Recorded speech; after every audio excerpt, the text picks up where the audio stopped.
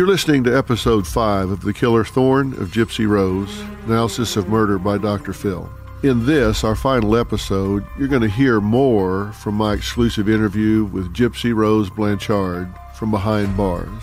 And I have some exclusive information that we have just gathered in the last few days about what is going on in Gypsy's life now.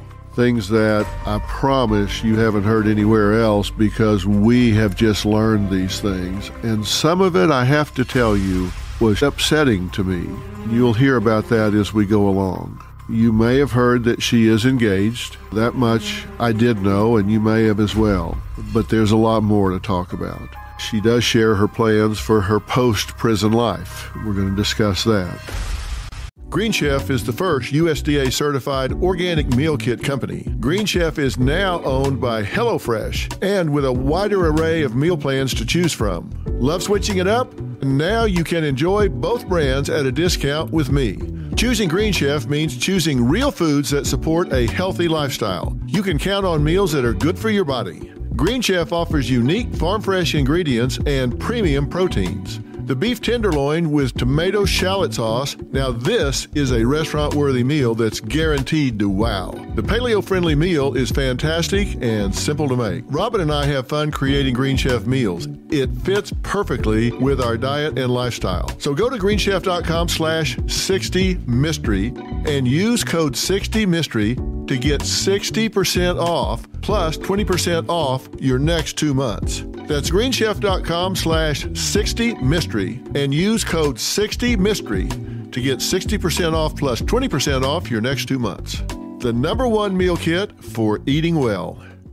Now, as you've heard throughout this series, Gypsy Rose, in my opinion, was trapped in a real-life horror story, and it was getting worse by the day.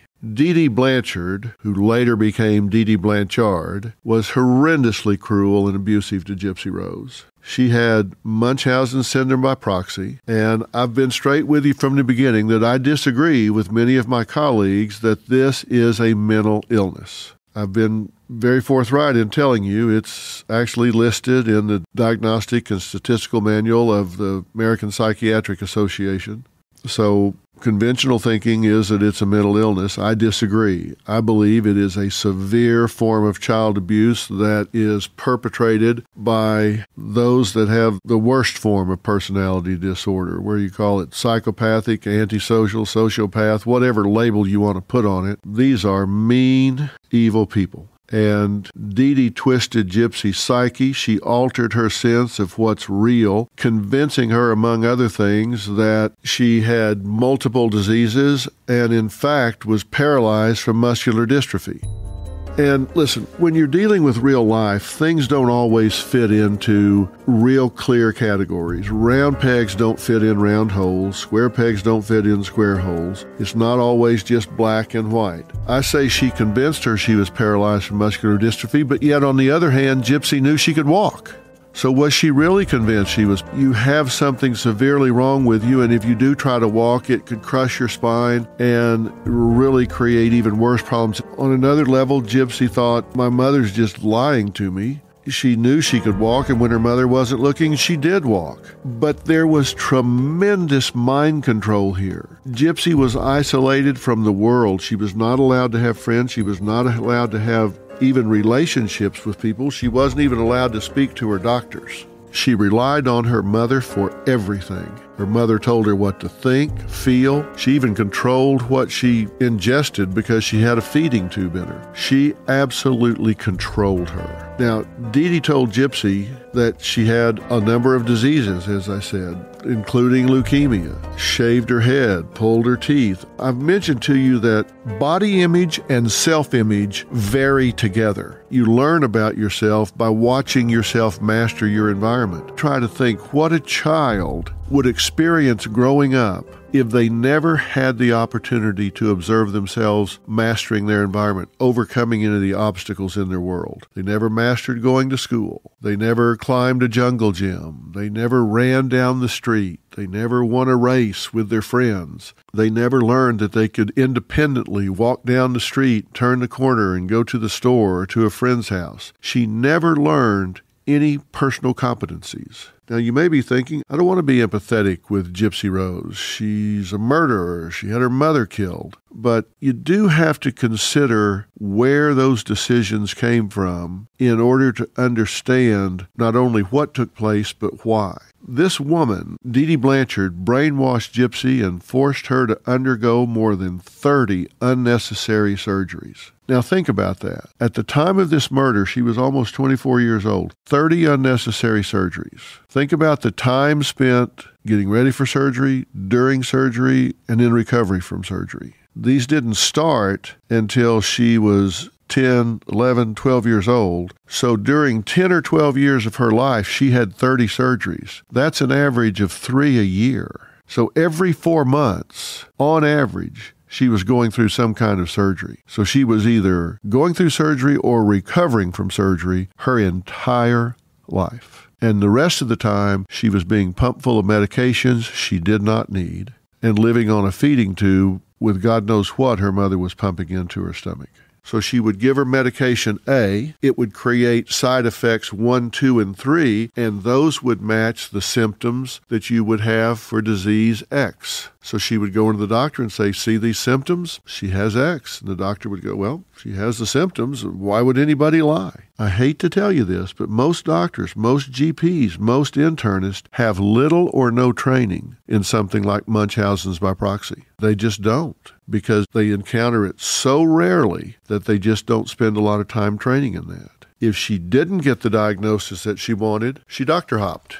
Somebody had to pay, and it was Gypsy that picked up the tab. She paid with her childhood. She paid with her adolescence. She paid with her teen years, and now she's paying with many years in prison. It sounds like I'm defending her, and I am defending her as an individual. I am not defending what she did. I said the system failed her. When 2 caseworkers from Child Protective Services investigated an anonymous report of abuse, probably from the doctors that saw through this sham, they came, visited, and closed the case, saying they found no evidence of abuse. You just have to wonder, how deep did they go? Did they talk to her alone? Did they get her away from the mother? Did they remove her from the home for a period of time? We have no evidence that she was ever removed from a home. And Gypsy knew that if she rebelled against her mother, what would happen? Because as we know, there are times that she did run away. And what happened? She got beat with a coat hanger. She got chained to a bed. We know what happened when she rebelled against her mother. So would she stand up and say, I'm glad you're here, please take me away? What if they don't? What is she in for then? There's no doubt that if her mother was within earshot, if her mother at least convinced her that they were going to tell her what she told them, that she would be afraid to say anything. And let me say something about these caseworkers for CPS. It sounds like they blew it, and based on results, they did. But I have worked with these caseworkers, not these specific caseworkers, but caseworkers for Child Protective Services or the Department of Child and Family Services, year after year after year after year. These are generally caring, competent people, but they've got 40, 50, or 60 files on their desk, and they have to cover those. They don't have the manpower. They are spread very thin, and they do what they can with what resources they have. And things are going to fall through the cracks, and that's exactly what seems to have happened here. They left her with her abuser, and I'm sure if they knew then what they know now, they wouldn't have done it. They would have taken her out of that home. They would have put her with foster care. They would have put her with her father. Would have put her with a family member. They would have done something, but they didn't see what we now know. Hindsight's 20/20. Think about all the people in power that could have reached down to save her, but just didn't do it, and how she felt that if anybody was ever going to save her, it was going to be herself. She feels powerless. She has no money. She has no support. She's isolated. She's in a psychological prison. She was at the end of her rope. I'm not saying she snapped. She didn't. This wasn't a snap situation. This was planned. It was thought through. But there was nobody to test it against. There was no one to challenge it and say, hey, let's think about what the world will look like the day after you do this. Let's think about what will happen if you get caught. Let's think about the reality of the first morning you wake up and realize your mother is dead. Now, she didn't know how to escape the abuse. She didn't have the intellect to totally comprehend her situation, because she was so sheltered. She was trapped in this virtual bubble. Now, Gypsy was described by her mother as having an emotional age, an intellectual age of a child,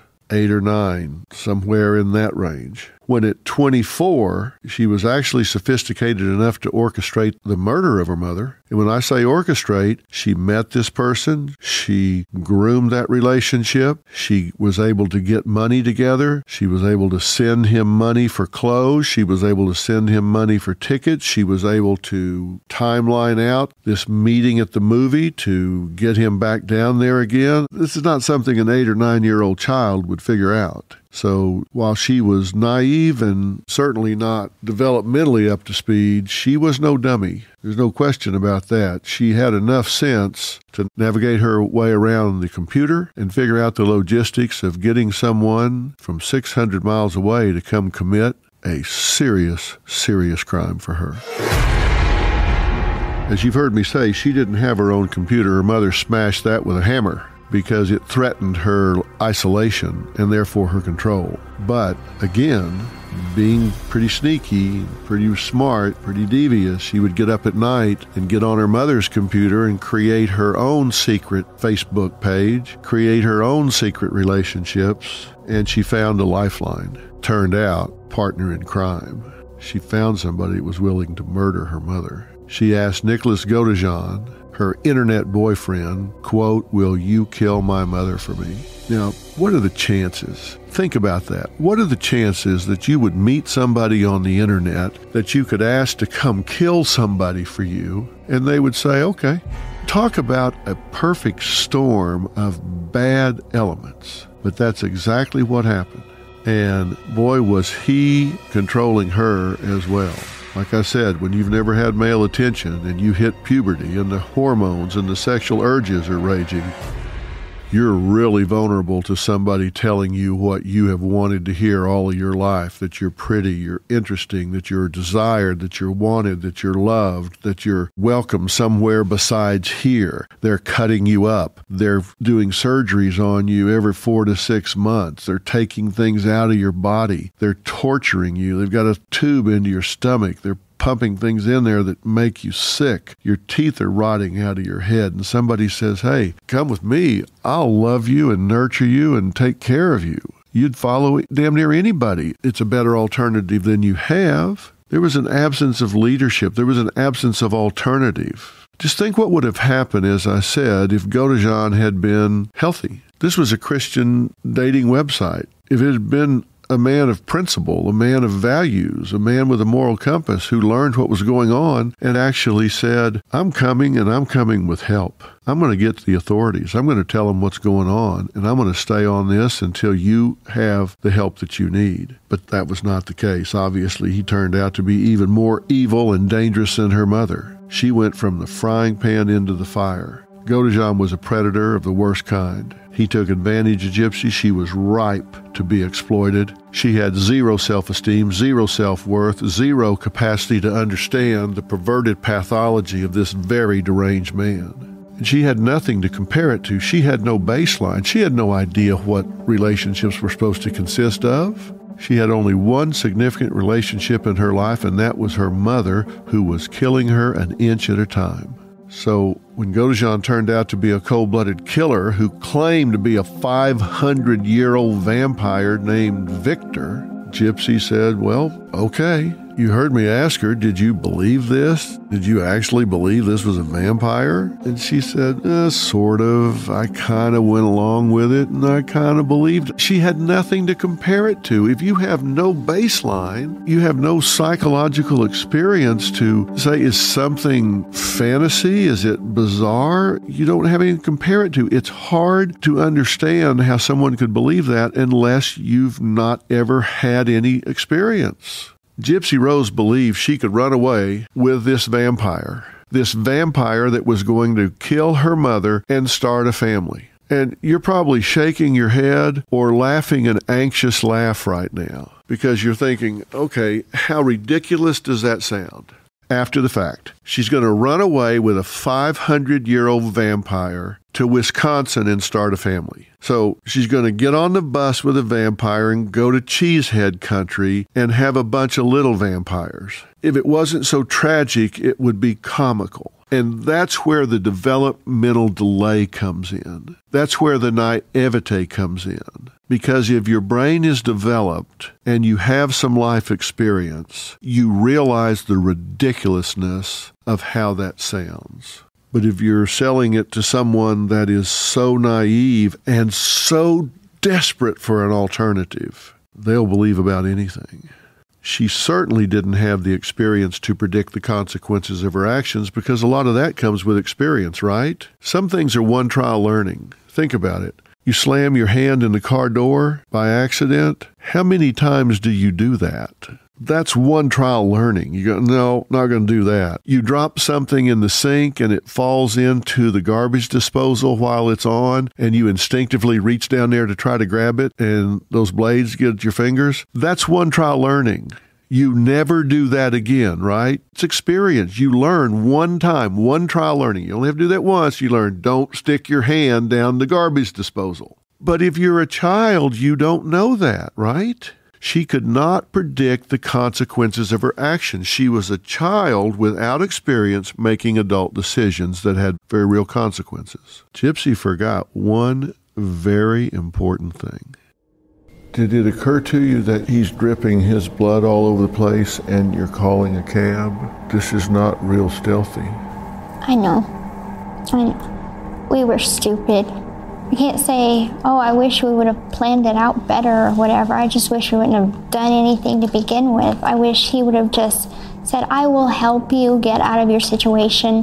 How true. How things would have been so different had Godejean been her advocate. But Gypsy's naivete and Godejean's malignant psychopathy were self-sabotaging them from minute one. This case was over. This case was solved from the second she let him in that door. It was over. They had already created a trail. There was no chance they were going to get away with this. Let me ask you this. So they find your mother hacked to death. Your wheelchair's there, you're gone. How did you think this was going to turn out? I thought that they would put out a missing report for me and that people would just give up. Lots of kids go and people go missing and then they're never found. So I thought that I'd be one of those cases, that I'd just never be found.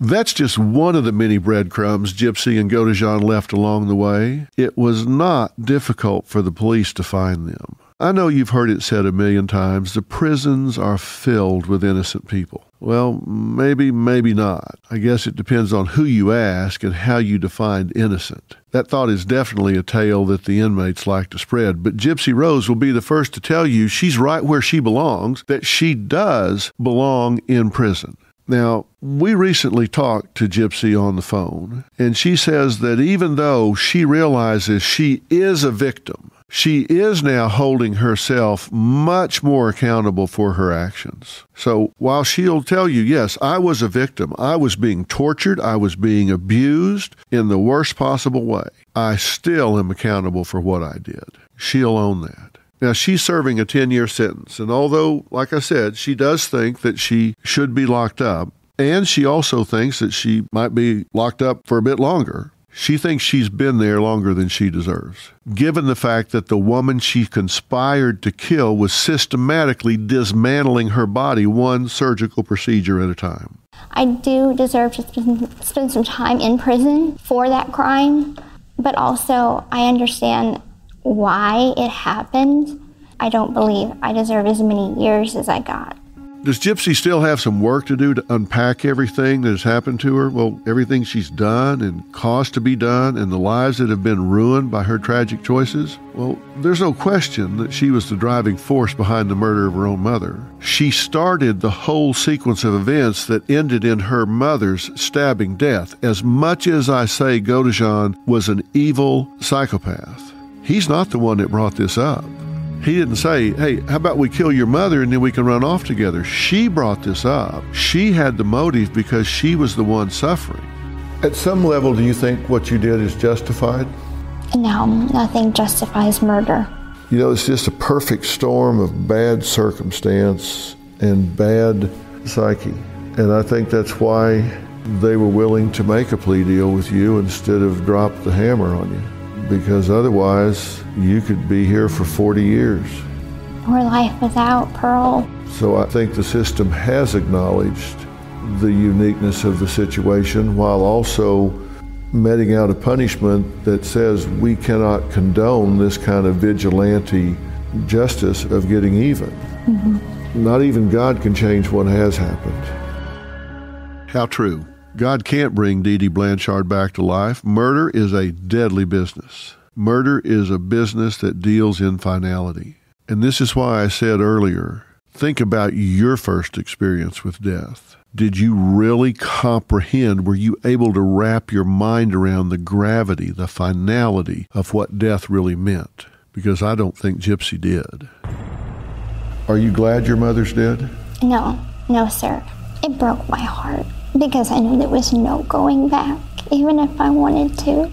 It's like part of me wanted to save her because there were good parts to her, and she was my mother. And then the other part of me was like, if it's going to be over in a little while, and I'll be able to live this good life where I'm free of her. Think about what Gypsy just said. She's still in a state of emotional confusion about her feelings towards her mother. I guess in a way that means she's maybe sorry about causing her mother's murder. On the one hand, she's telling me she's sad and upset that her mother is gone forever. But on the other hand, she's saying she's happy her mother is out of her life and she's no longer having to deal with the constant abuse. And we already know she concluded the only way out was for her mother to be dead. Not saying that was a right conclusion, but that was her conclusion. Now, Gypsy felt that one of us is not coming out of this alive, and she didn't want it to be her. She made the choice to have her mother killed. Now, again, if you're not very sophisticated, let's think about it from that point of view. Doctors haven't saved her, family haven't saved her, Child Protective Services, the government has not saved her, and she's been unable to save herself. She ran away, and her omnipotent mother found her and drug her back.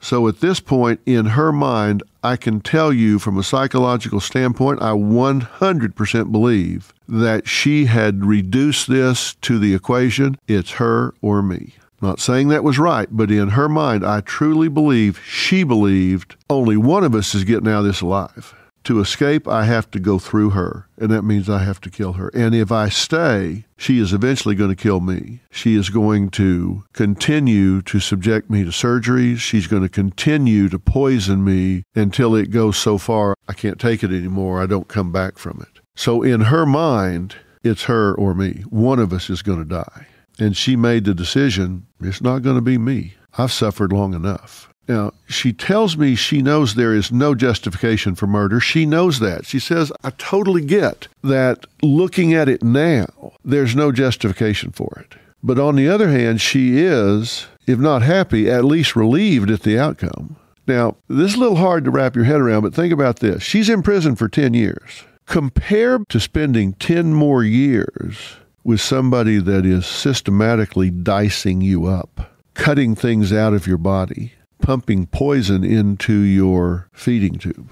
Now, if you had the choice, okay, would you rather spend 10 years in prison where you can go to the library and study, you can have a return to health, you can walk in the sunshine, you can talk to other women, you can learn about life, you're in a cage, but you can talk to people, you can go to school, you can learn, or would you rather spend those 10 years in a wheelchair with somebody poisoning you and cutting you up? Those are your A and B choices. Which would you choose? When you look at it that way, prison doesn't seem like such a bad alternative, does it? Now, at some level, I don't think she ever intended that she was going to be in prison. But when she says now she's relieved at the outcome, she's told me she's flourishing in prison. This was not a bad outcome for her. She's out. She has escaped the real torture chamber. All she's got to do now is put in some time here at this prison, and then she'll be out at 30 and has the next 50 years to live her life.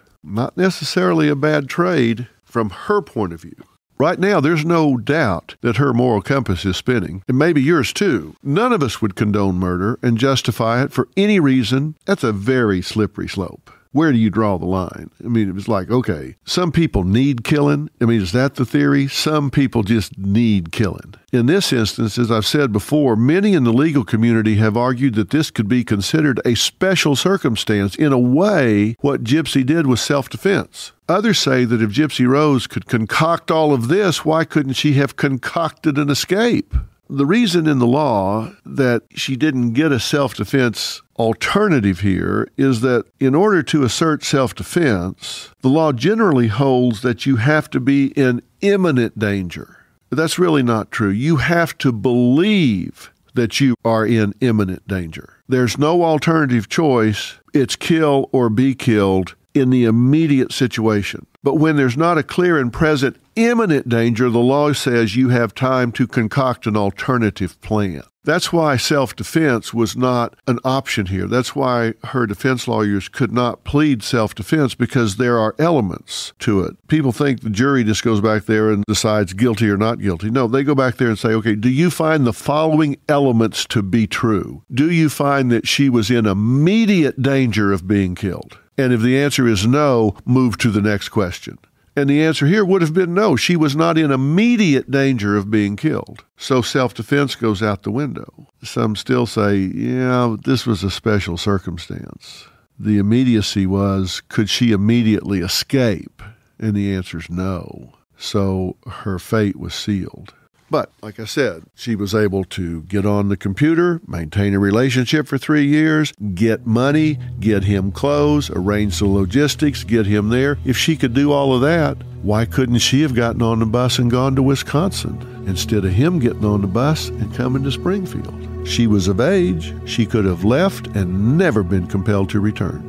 But then that comes down to how much she understood, when she understood it, and what was her psychological capacity to act independently from this cruelly sick mother, or even this perverted psychopath that she met online once that plan got put into motion. The sad fact is she clearly went from one sick, controlling monster to another. And remember, she wasn't looking for a killer. She met Godejohn on a Christian dating website. She didn't Google up monstrous killers. She was looking for a date.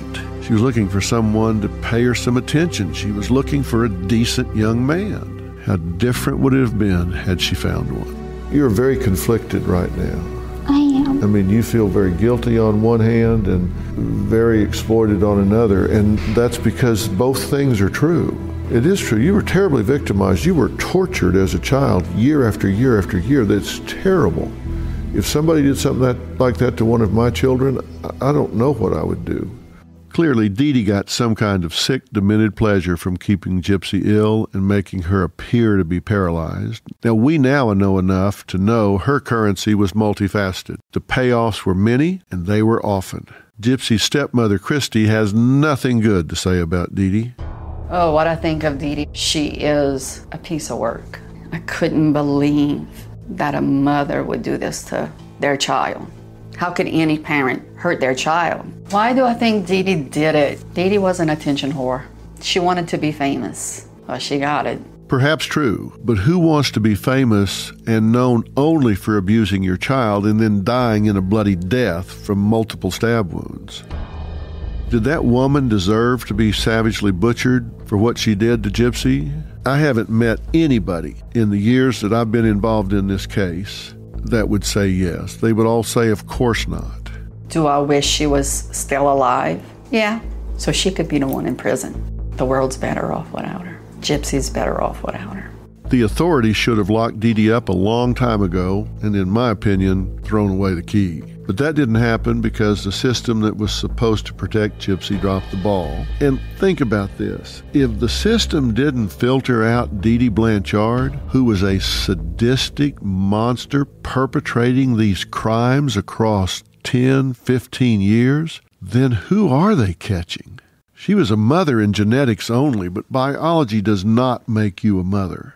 I'm sorry, but I find it difficult to say anything nice about her. Maybe you can. I doubt it. Dee Dee took in hundreds of thousands of dollars in government assistance for the unnecessary surgeries, the unnecessary medications, and the general welfare payments. She was lazy. She didn't want to work, and she was willing to exploit her child so she could sit home. She got a free house built by Good Samaritans with Habitat for Humanity, tens of thousands of dollars in donations, all solicited on the back of her innocent daughter. I can't stop thinking of what horrors might be happening to Gypsy right now if Dee Dee was still alive. There's only so many things you can take out, and then you have to start amputating Gypsy's limbs. And you say, come on, Dr. Phil, how are you going to get a doctor to amputate a limb? Well, I'm telling you, all you got to do is create a cut, let it get infected, pack some dirt and germs in there, neglect that, put a tourniquet on the leg, let it get gangrenous, and then take her in. And they go, oh my God, this has gone too far. We've got to take this limb off. Because she needed that child to be non-ambulatory.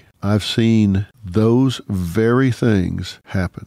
There's Munchausen's where the individual makes themselves sick or presents themselves as sick. There's Munchausen's by proxy where they do it to someone else. I've seen situations where they'll actually do it to themselves. They will cut themselves open and pack it full of bacteria, pack it full of dirt, pack it full of all kinds of contaminants, and let it get so inflamed, so infected, so out of control that it's just oozing pus before they go to a doctor because they're looking for that, oh my God, you poor thing.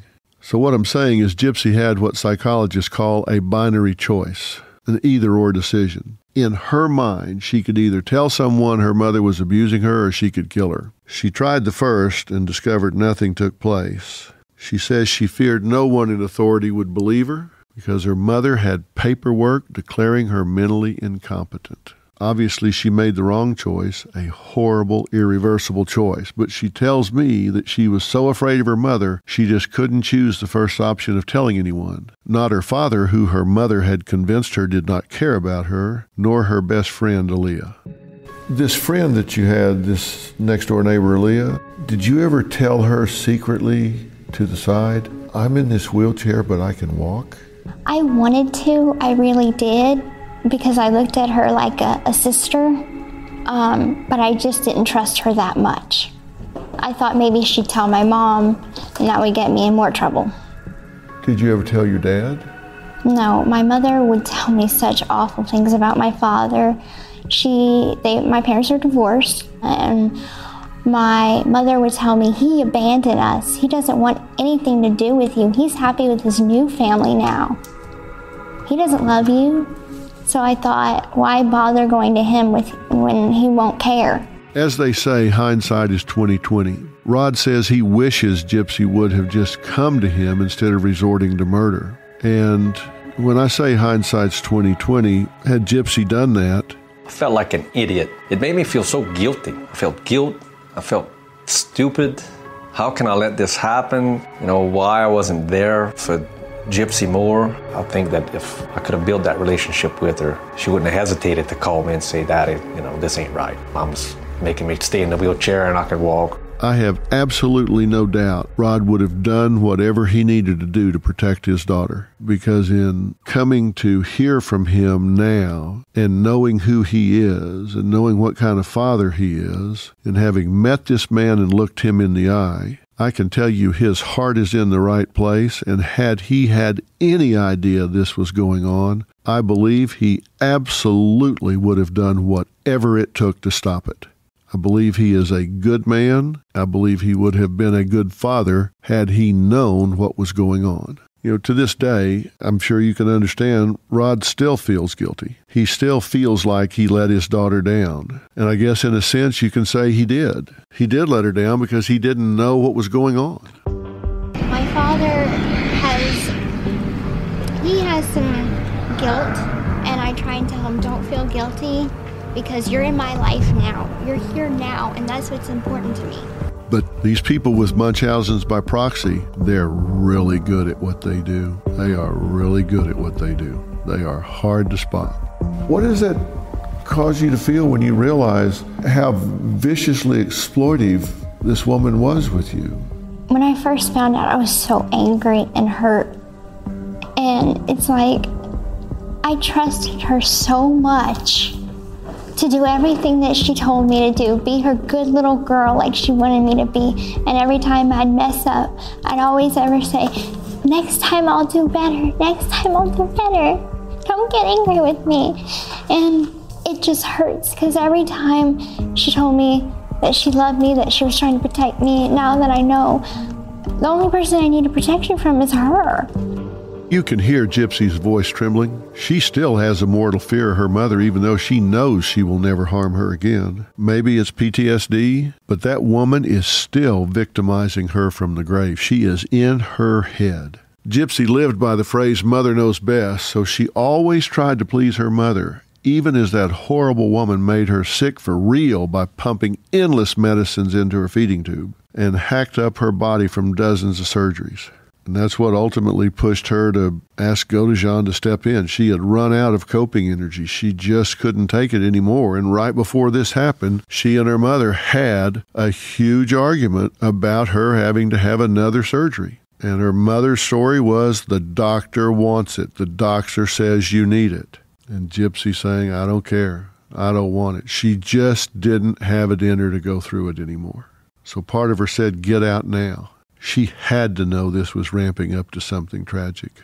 So she asked Godejohn to kill her mother, and he willingly complied in the guise of his alter ego, Victor the Vampire, the 500-year-old vampire. As you know, Godejohn claimed he had multiple personalities, but let's get real here. I think this was a convenient mechanism for him to justify some of the things that he did. There's a difference between manipulation and true illness. Whatever drove him, Gypsy certainly fell under his spell. I've not met Godejohn. I cannot weigh in on what his pathology is, but you have to question, was he delusional enough that he truly believed that he was a vampire? That he truly believed that he had some kind of invisibility or invulnerability to the law? That he could do what he wanted to do and not be caught, not be held accountable? Was that narcissism? Was it psychosis? Well, who knows? But he certainly wasn't very good at it.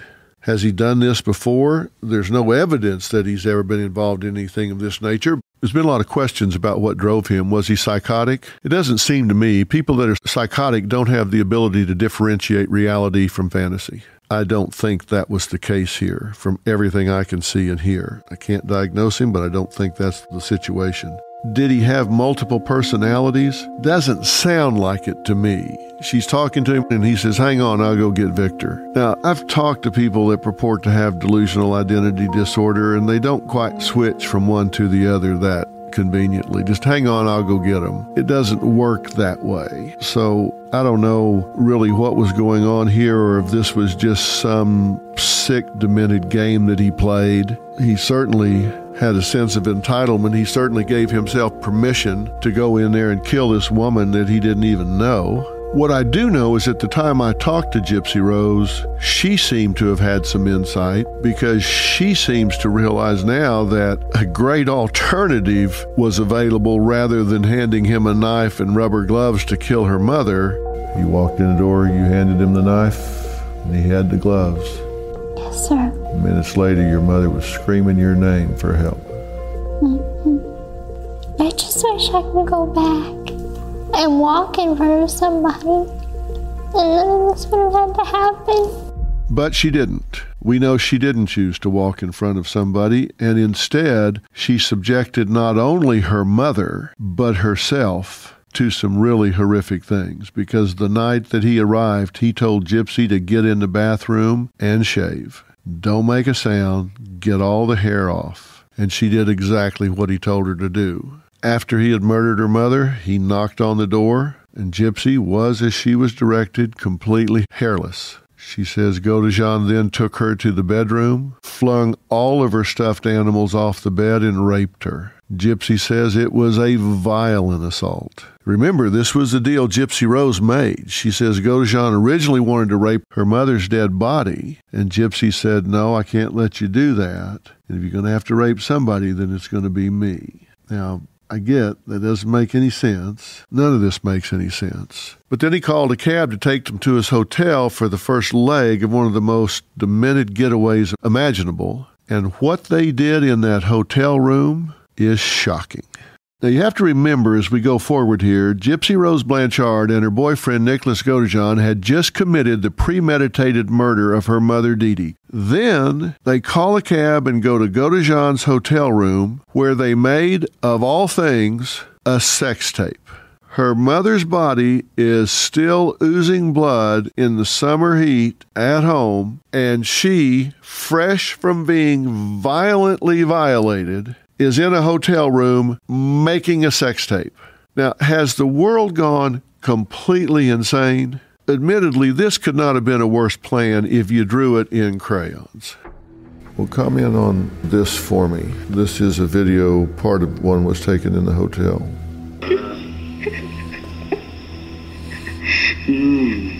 Hi, honey. How you feeling it?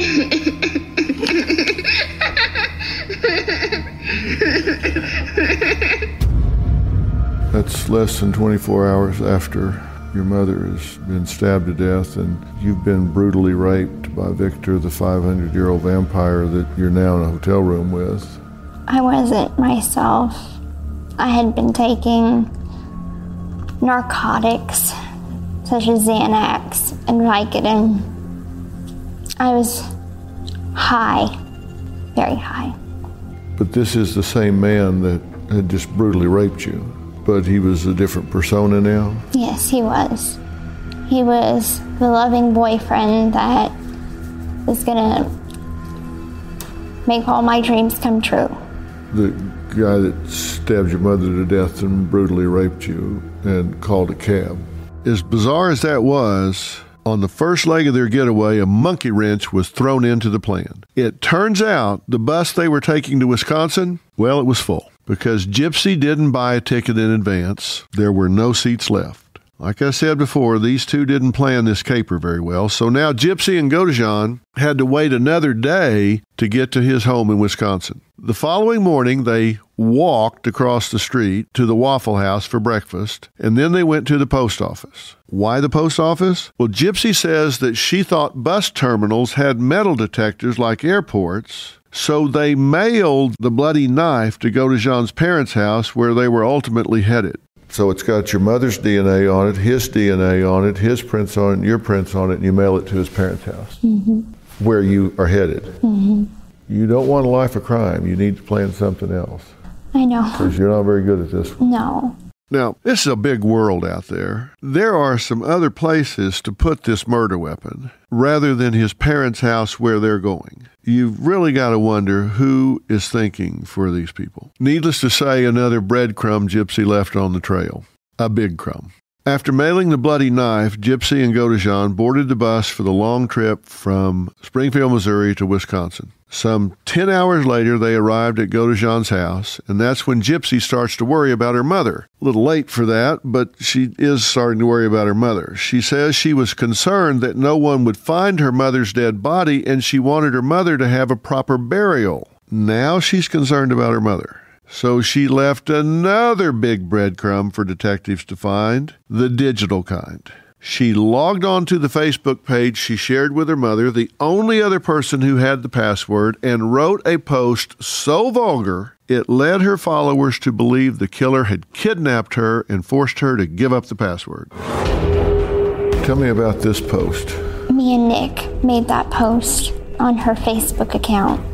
It says, "The bitch is dead." It says, "I slashed that fat pig and raped her sweet innocent daughter. Her scream was so loud. LOL." Why that particular message? It was alarming. The whole point of the post was I wanted her found. I couldn't stand the thought of her body just being there, and I remember something Nick had said when he first entered the house to kill her, and it was, "This bitch is dead." And so my mother never cussed online. She never put anything alarming, and I thought that was alarming. That would alert some of her friends to call the police. Well, in the alternative, you could have just gone to a payphone, called police and said, go check this address.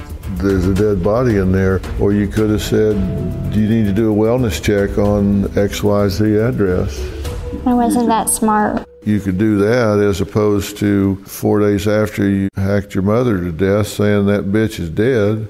That's a pretty aggressive tip.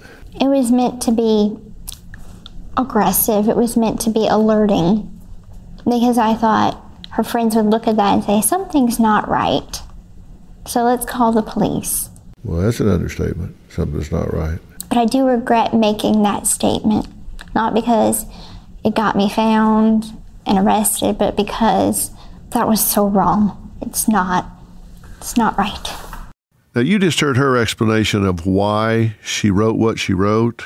I think an alternative explanation is that this is a lot of suppressed rage and resentment for her mother. This is just her way of venting and letting off steam about how she feels about her mother. I don't think this was just an accidental choice of words.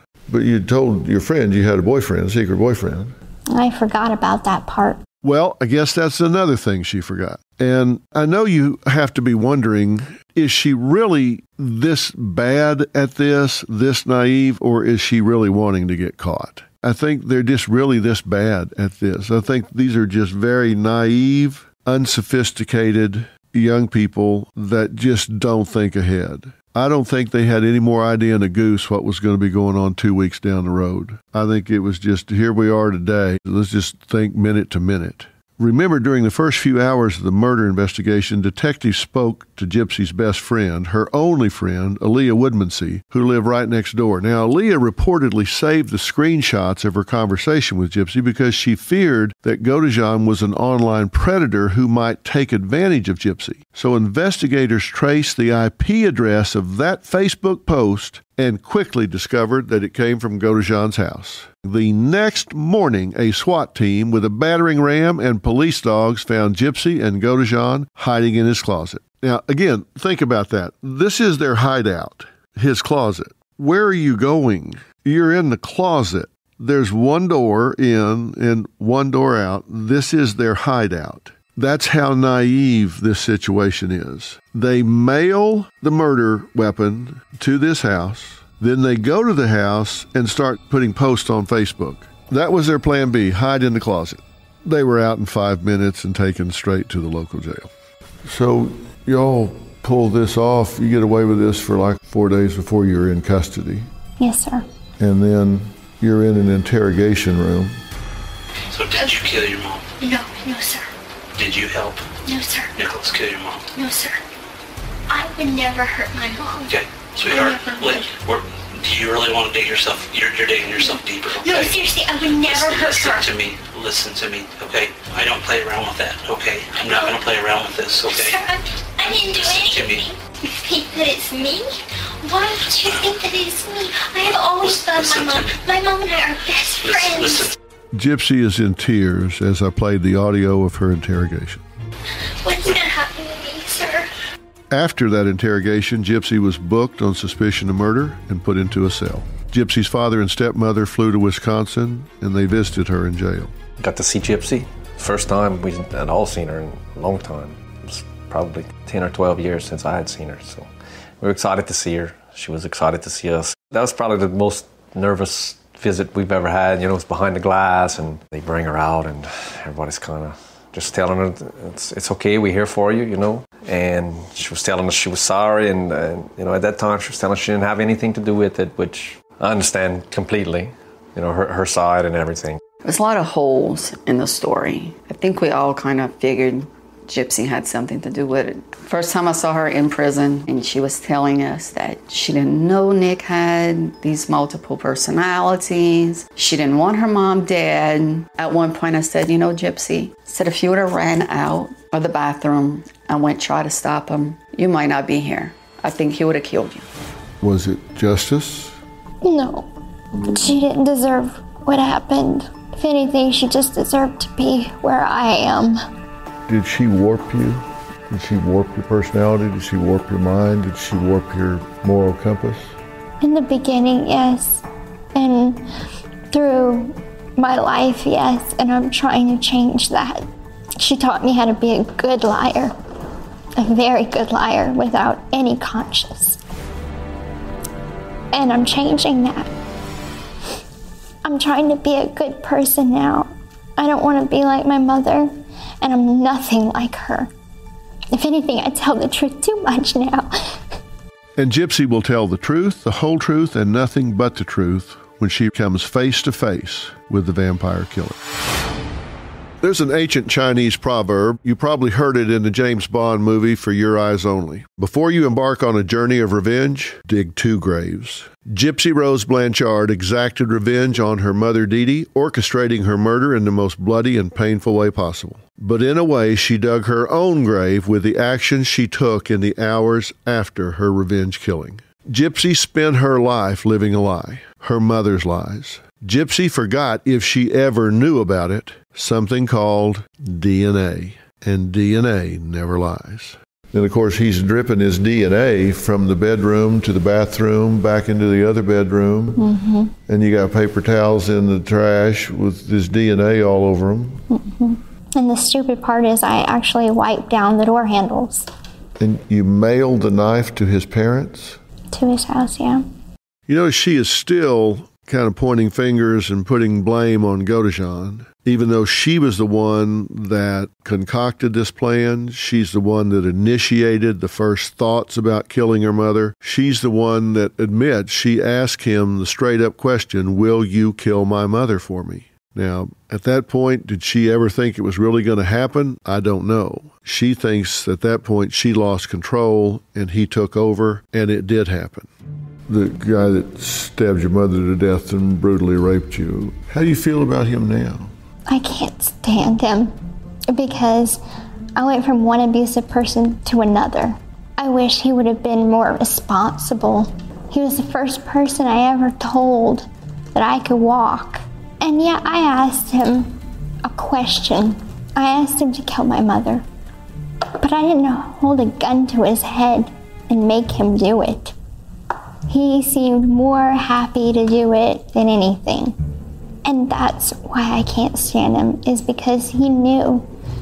I think he knew that he could easily get me out of that situation by calling the police, being responsible. But he wanted to do something bad, just for the sake of it, just for fun, because it made him feel more like a man. He had to prove himself. You think it was just a thrill kill for him? I think it was. Do you think he exploited you? I think he did. I think he used me to have his own means. He was a lonely person, not a lot of friends. Girls would never look at him. So I was the only one that would never tell him no. I would always agree to everything he said and do it with a smile. And I think he saw that in me from living with my mother. Like I had that submissive, low self-esteem, codependent personality that I think he could prey on that, and he used me. You know, as I just listened to what she had to say at that point, it has become very clear to me that she has spent a fair amount of time in the prison library, because she's talking with words that I just don't think were in her vocabulary before she got to prison. Psychological buzzwords such as submissive, low self-esteem, codependent personality. She's learning a symbol system to describe her reality, the way it was looking back on it and the way it is now. I'm not saying that's a bad thing, but I'm saying she's finding a way to represent all of this to herself so she can try and make sense out of it. I'm not sure she's doing it all in the correct way, but she's making an effort to try and explain this to herself where it's not just all pure evil. What do you think should happen to Nick? I think he should spend the rest of his life in prison. That was a quote from Gypsy when I did my prison interview with her. However, last November, Gypsy Rose returned to her adopted hometown of Springfield, Missouri for the first time since her mother's murder in 2015. She returned as the witness in the first-degree murder trial of her ex-boyfriend, Nicholas Godejan. But get this, she was the witness not for the prosecution, but for the defense. She wanted to testify on Nicholas Godejohn's behalf because she had a 180-degree turn in her feelings about what she wanted to do. When we talked to Gypsy recently, she said she wanted to help Godejohn, so she had reached out to the defense attorneys and offered to testify on behalf of the man that had hacked her mother to death that fateful night in Springfield, Missouri. Now, as murder trials go, this one was very, very short. It lasted only 4 days, shorter than some trials for drunk driving. In his opening statement, Greene County, Missouri prosecutor Dan Patterson told the jury Godejohn was a perverted man who got a thrill from killing Dee Dee. He was enjoying it. He was looking forward to it. He was excited about it. The prosecution says during his interrogation, Godejohn confessed to killing Dee Dee. The law says a confession alone isn't sufficient to convict, but the prosecutor said the physical evidence found at the crime scene completely matched the confession. On the third day of the trial, it was time for Gypsy Rose Blanchard to take the stand. When she entered the courtroom, you could hear a collective gasp. She was in shackles, wearing a gray turtleneck sweater over her jailhouse jumpsuit. Now the courtroom is silent as Gypsy begins her testimony. Remember, her voice is weak and squeaky, the result of surgeries to remove her salivary glands and on her esophagus. So the judge asked her to hold a microphone just so the jury could hear her. Did you and your mother obtain any kind of advantage by you being in a wheelchair? Yes, sir. What kind of advantage did you obtain? Financial, attention, charity. Financially mean money? Yes, sir. Because they felt sorry for me. They believed the lie. They believed the fraud. Why did you not tell doctors that you knew you could walk? I didn't think that anyone would believe me. I thought they would eventually tell my mom, and that would make my home life even worse for me. I feared her more than I feared anyone else. What were your feelings for Nick in the spring of 2015? I loved him. We had plans to marry. Did you do anything to prepare for having children with Nick? Yes. What did you do? I stole baby clothes and things for a child. And how would you steal baby clothes? I was in the wheelchair, so I would steal them from Walmart. At some point, you decided to kill your mother, is that correct? Yes. When was that?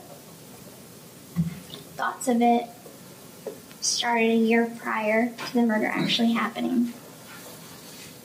Whose idea was it to kill your mother? Mine. Why did you want to kill your mother? Because I wanted to be free of her hold on me. Who initially brought up killing your mother? I did. I supplied the knife. Where did you get the knife? I stole it from Walmart. And why did you steal it from Walmart? Because I didn't see a knife that was sufficient enough in our own home. Where did Nick get the gloves? I supplied them. And where did you get the gloves? They were already in our house. How did Nick know when to do this crime? The timelines that morning. I told him. Who planned this murder? I did. Did Nick do any of the planning in this murder? He may have had one or two. He decided what the weapon would be. Have you discussed alternative methods of killing your mother? Yes. What other alternatives had you considered? Poison, arson, a gun. Why did you not consider poison? It was too hard to find an odorless, tasteless poison. Why didn't you kill your mother? I didn't believe I could do it. I don't like blood. I don't like the sight of blood. Frankly, I'm too squeamish, so I just honestly didn't believe I could do it on my own. And you certainly didn't tell him to cut her neck down to the bone, right? No.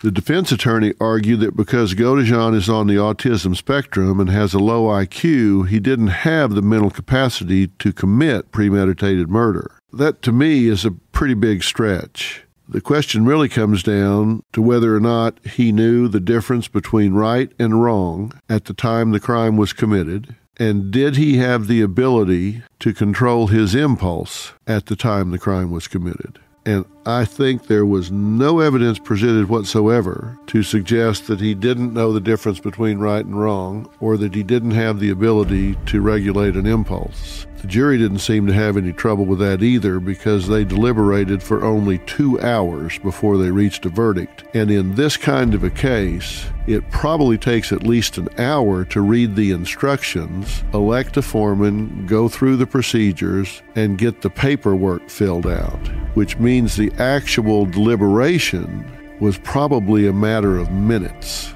The debate was nil. As to count one, we, the jury, find the defendant, Nicholas Godejohn, guilty of murder in the first degree. We assess and declare the punishment for murder in the first degree at imprisonment for life without the possibility of probation or parole.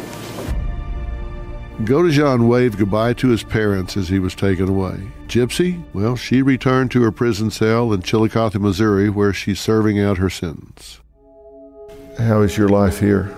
My it's not bad. Lots of people think that prison is all chains and bars, but it's not. I haven't gotten into really any trouble.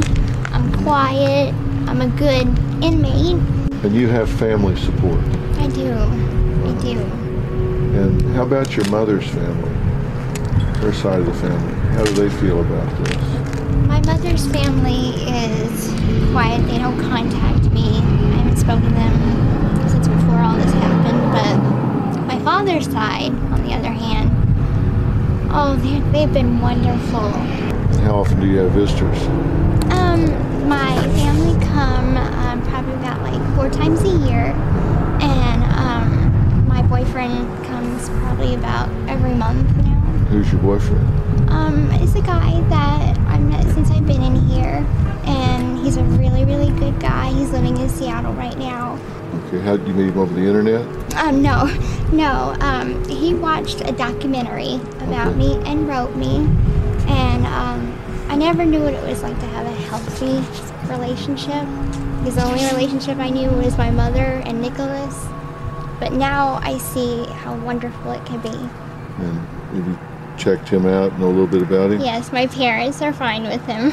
When we talked to Gypsy recently, she told us that the man's name is Ken from Seattle. She says he's recently met her father and stepmother, and they approve. She says she's also spoken to Ken's mother and plans to meet her in person before the wedding. Gypsy says all family members on both sides are very supportive. Gypsy says Ken is planning to move from Seattle to Kansas City, Missouri, so he can be closer to her, just about 75 miles. She says Godejohn wrote a letter to her, a long letter, she says, where he professed his love for her and acknowledged that he knows she's engaged. Now, Gypsy says that Godejohn wrote that he wanted to be the one to marry her and would give her 1 month to choose between him and Ken. Now, Gypsy said reading that letter was a very emotional experience, and she actually debated whether to write him back, but in the end decided to stick with Ken, who she calls great, rather than going back to a man with a toxic past. I have to say, that was very unsettling to me. This whole thing about Ken and Godejohn, the fact that she would want to go and speak on Godejohn's behalf at his trial is unsettling to me. The fact that she would receive this letter professing his love and debate whether to respond and be on the fence about, well, Godejohn or Ken, and even have that conversation with herself for a millisecond is unsettling to me. I'm glad she made the decision to not pursue a relationship with Godejohn, but I am not happy that she's made a decision to pursue a relationship. The last thing she needs to do right now is commit to a relationship with anyone other than herself first, her immediate family second. There's a lot going on with Gypsy right now. I truly believe that she's suffering from PTSD. I can only imagine what the experience has been with everything she went through, from her mother and the way she treated her, the guilt that she's feeling, the confusion that she's feeling, having been a party to her mother's violent and brutal death. I know that the prison system, particularly the prison at Chillicothe, does the absolute best that they can with the women they have there, but their limited resources are what they are, which tells me that she has had very little help in healing the open wounds that exist, and she is anything but ready to enter into a relationship with someone else. You've got to clean your own house first. You've got to be your own best friend first. Because anytime you enter a relationship, you bring with you the baggage of life, your life. And you either contribute to that relationship or you contaminate that relationship based on what you bring with you when you arrive. And in looking at Gypsy's history, it doesn't take long to predict that she is going to contaminate a relationship rather than contribute to a relationship because of all of the unresolved issues and unhealed wounds that she has when she enters a relationship. She is sealing her fate, in my opinion, if she doesn't turn all of her attention to a return to psychological health before she tries to become part of a relationship. Bad decision, in my opinion, and I'm going to make sure she knows how I feel about that. When I was at the prison, I was told that Gypsy was a model prisoner. I have since learned that she has continued to be a model prisoner and, in fact, has nearly completed her high school studies and has a passion for cosmetology. Quite an accomplishment for a young woman who never made it past the second grade and went through all of the trauma she went through across so many years. Dee Dee didn't allow her the opportunities for a lot of stimulation for brain development. What's a day in the life like for you? I have a job. What's your job? My job is working on my housing unit, janitorial services. So I clean. I go to school in the morning, go eat, go to the library. Is your life ruined? No, sir, it's not. How long are you going to be here? I see the board in 2021.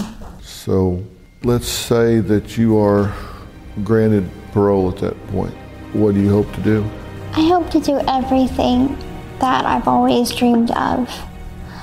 I have a wonderful family that loves me and supports me. My father is back in my life, and my stepmother, who I just call Mom now, she's amazing. Gypsy and I talk 2 or 3 times a week, sometimes more. Oh God, what don't we talk about? Girl stuff, some things that, are going on in there. People that write her, she'll tell me, oh, I got a letter from France, or I got a letter from, Alaska. People from all over around the world write to her.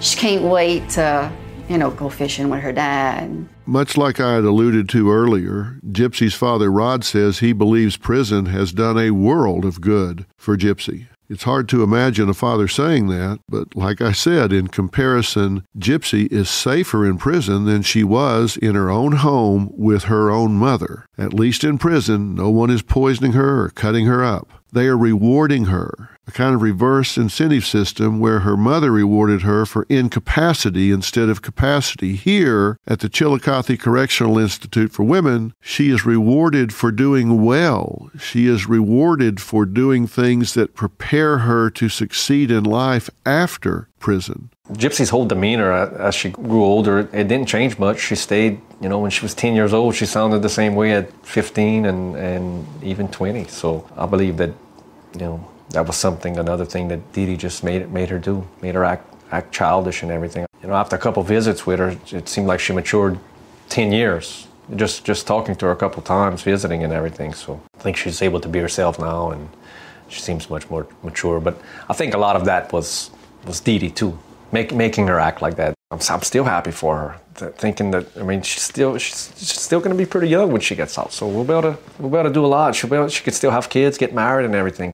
Gypsy tells us she is petitioning for an early release from her 10-year sentence. Her father, Rod, is behind the petition drive. I've started a petition to the governor of Missouri on change.org.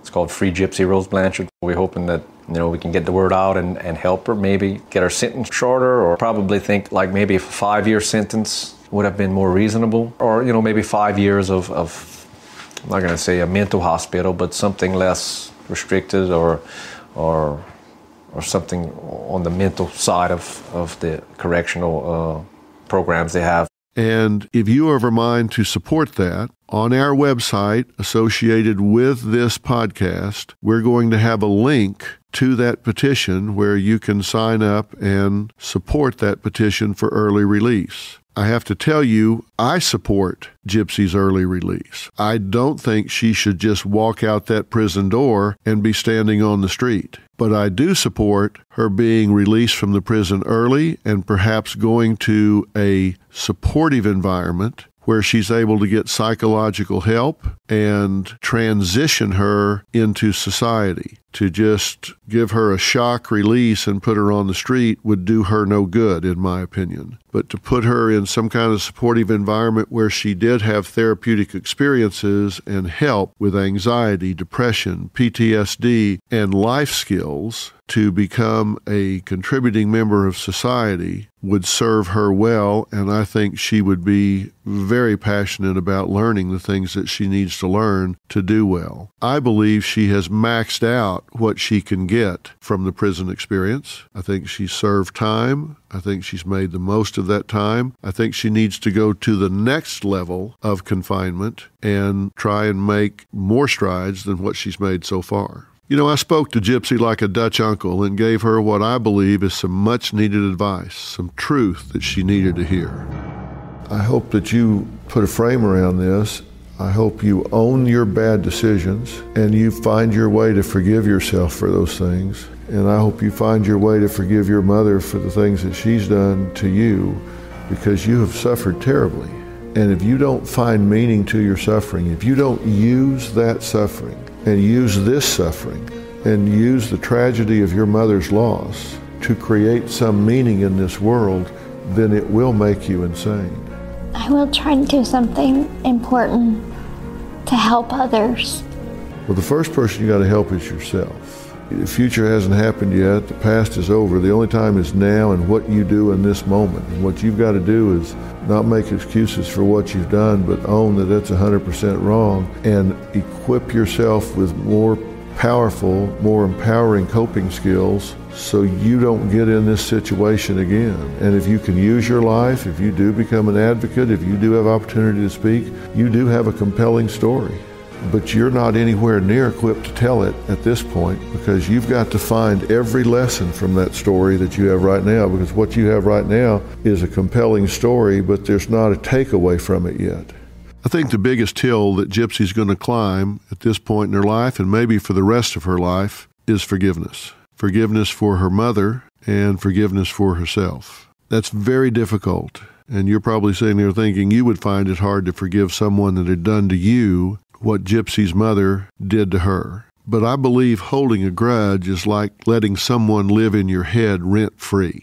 That's just not a good thing to do. They dominate you, they control you, and to have bitterness and anger towards her mother is allowing her mother to control her from the grave. Because when you have bitterness and hatred towards somebody, you are locked in a bond with that person until you finally let them go and say, I forgive them. Forgiving them doesn't mean what they did was okay. Nothing will ever make what Dee Dee Blanchard did to her daughter okay. Has she paid a high price for it? She has paid a high price for it. She paid with her life. Was that a just punishment? No, it was not a just punishment. And it didn't give a sense of justice to Gypsy. All it did was complicate things even further. And Gypsy needs to find it in her heart to forgive her mother and to forgive herself, because she made a serious, serious mistake. And she's paying a price for that mistake.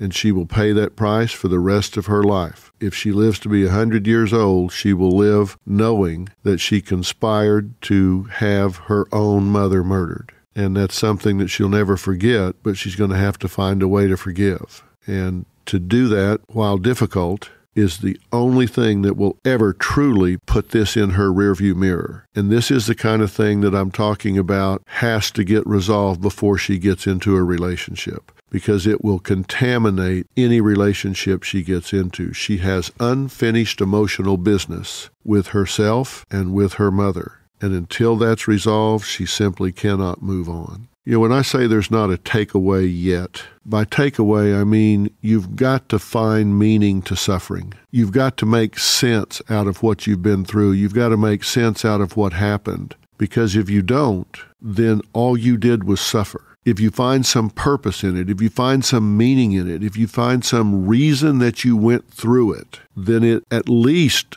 becomes tuition for the lesson that you've learned in life. You've got to find something that you take away from what you went through, what you did or didn't do, that you can use to inform your life going forward, that you can pay forward to other people, that you can use to make this world a better place. If you just went through it and you learn nothing from it, you take nothing away, then that truly will lead to depression, anxiety, and all forms of mental illness. And I really hope, again, that this unfinished emotional business will lead Gypsy to some kind of answer, some kind of resolution here. She had alternatives that she didn't choose. She made choices that she didn't want. She made mistakes in a relationship that cost her mother her life and cost Gypsy years in prison. And now she's getting ready to get into another relationship with someone she's never met,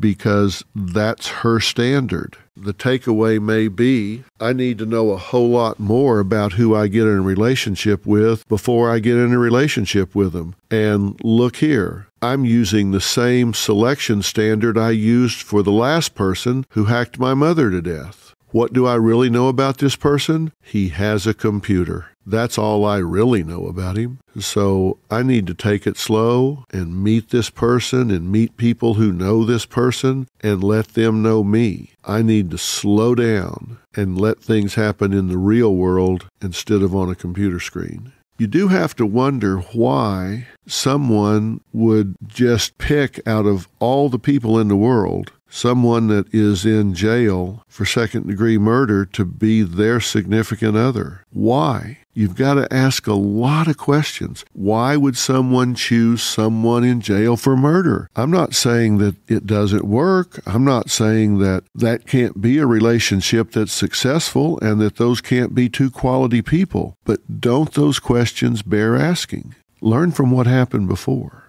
Number one, you did survive. And number two, you need to advocate for transparency and care. The problem here is that you had multiple doctors that your mother, as soon as they told her something she didn't want to hear that did not go with her narrative of you being deathly ill, she would doctor hop. Mm-hmm. And that's how we are having an opioid epidemic in America right now, because people doctor hop and Dr. A doesn't know what Dr. Q is doing.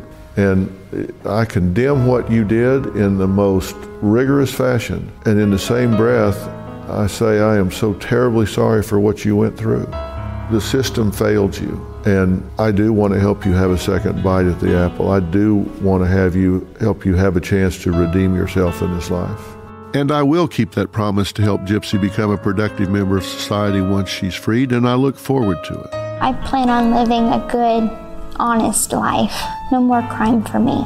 I wonder if you believe her. I can tell you that I do. I've seen positive development in this young woman. Did she make a bad choice? Of course she did. Absolutely she did. But she owns it, and she's learning more and more what that means every day to own that decision. She has genuine remorse, and she has a desire to do better. Has she resolved the conflict in her mind? No, not even close. Is her moral compass on true north? No, not yet. But it's headed that direction. She needs to make a lot of right choices. First, small choices that are right, and then start making some larger choices that are right. Is she still vulnerable to exploitation? Without a doubt she is. She is still naive. She still lacks life experience. When she's released on parole or probation, she needs to be phased back into society like I was describing earlier. She never lived independently or in society for 1 minute of her life. In a strange way, Gypsy is like someone that was found in the forest, someone who hasn't been around other people for years. She has never lived in society. She's never had a smartphone. She's never been to the mall and gone shopping. She's never figured out what things cost. She's never driven a car. She's never had to figure out a budget. She's never gone through any of the things that we all have to navigate. Scams on the internet, people calling you up on the phone and scamming you out of money. She's never gone through all of the things that people are bombarded with every day. She's never gone out with somebody that said, hey, you want to drop some acid? You want to do some ecstasy or what? She doesn't know about these things. She is vulnerable. There's no doubt she needs to be phased back into society. Maybe spend time at a halfway house in that structured and supportive environment that I was talking about, or she will be easy prey for the next monster. Look, nobody ever said life was fair. Nobody promised it would be a success-only journey. I do think we have the right to expect our own people, our own mother and father, not to conspire to destroy our lives. What happened here with Gypsy Rose is tragic. Her choice was tragic. She chose to cause death and destroyed 2 lives, her mother and herself. She has the chance to rehabilitate her life. She has a second chance. And I believe some criminals should be rehabilitated, not just punished, and Gypsy Rose should be the poster prisoner for that. She is the person that deserves rehabilitation because she's never had a chance at life. Her crime was heinous, but from a psychological standpoint, if anyone ever deserved a second chance, it's Gypsy Rose. Really, her second chance is her first chance. Is she at risk for killing again? I don't think so. Will she be crumbling from depression, anxiety, PTSD, or get so overwhelmed with life that she would be suicidal? She is a high-risk candidate. Let's not let the system fail her yet again. For once, let's put a red flag on this one. Let's give her a chance to show what she's made of. She's paying her debt to society. Once that debt is paid, let's give her the chance that she deserved from the beginning. This has been the story of the killer Thorn of Gypsy Rose. I would love to hear what you think. I want to give a special thank you to Warden Chris McBee from the Chillicothe Correctional Center in Missouri for allowing me to visit with Gypsy. Warden McBee is a good man, and his prison is very well run, and he makes sure that the inmates have access to education. He does it right. By now, I hope you've hit subscribe. If you haven't yet, well, I hope you will. I've got some more true crime podcasts coming up that I know you'll want to hear. I don't intend to report just on what happened. I'm going to take a deep dive and break down and analyze the psychology behind the murder, behind the crime, and try to give you a greater understanding. People ask me all the time, Dr. Phil, who does that kind of thing? Well, when they ask me, it's not a rhetorical question, and I intend to answer the question. There are predators among us, and I'm going to be talking a lot more about this. Watch for my upcoming true crime podcast, Analysis of Murder. You can download them on Apple Podcasts and Stitcher and wherever else you find your favorite podcast. I'm Dr. Phil. Thanks for listening.